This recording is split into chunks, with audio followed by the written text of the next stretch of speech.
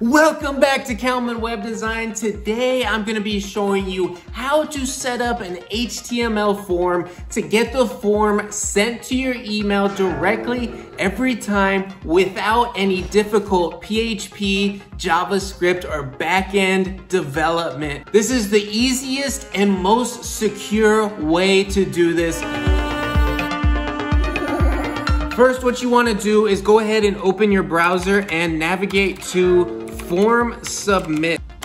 Once you have Form Submit open, it should bring you to this page. This video assumes you already know how to make an HTML form, so if you don't, I will be making a tutorial on that extremely soon. First, what you want to do is go through the documentation here and make sure you have everything correct. The action in your HTML form needs to read this line of code right here, and then your specific email, and then the method must be post. Then what you want to do is you want to make sure each input has a specific and unique name to it to make sure this works, and you want to make sure you have type as well right here like this. Then you want to make sure you at least have a submit button. I would have the submit and cancel button, but you at least need that submit button. So here is a quick look at how the form in my actual code editor looks. If you guys want to copy this, I will put it down in the description. If you want to copy exactly what I have, go ahead. I have no problem with it.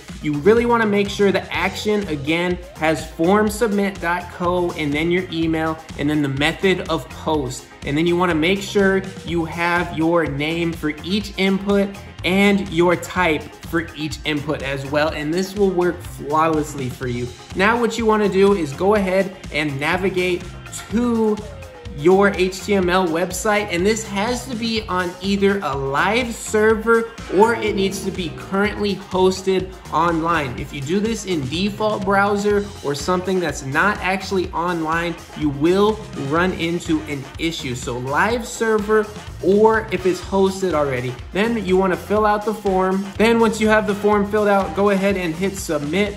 And what this is gonna do is this is gonna say, check your email. When you look at your email, it's either gonna be in your inbox or in your spam or junk folder. So make sure you check those if it's not in your main inbox. And what it's gonna look like is it's gonna look like form submit, action required, activate form submit. Go ahead and click on that, and then once you hit activate form, you will be good to go. You will be prompted with the form activated window. Then go back to your site and test it out by filling out this form again like I'll do right here, and you should be good to go. That should go to your email. And what it's gonna do, which is extremely nice, is this is going to secure your form. It's going to authenticate your form when somebody submits it, and it's gonna make sure they're a human. So that's really easy. You don't have to do anything. It's completely, absolutely free. Form will be submitted just like this. It will give you all the information you need from a potential client,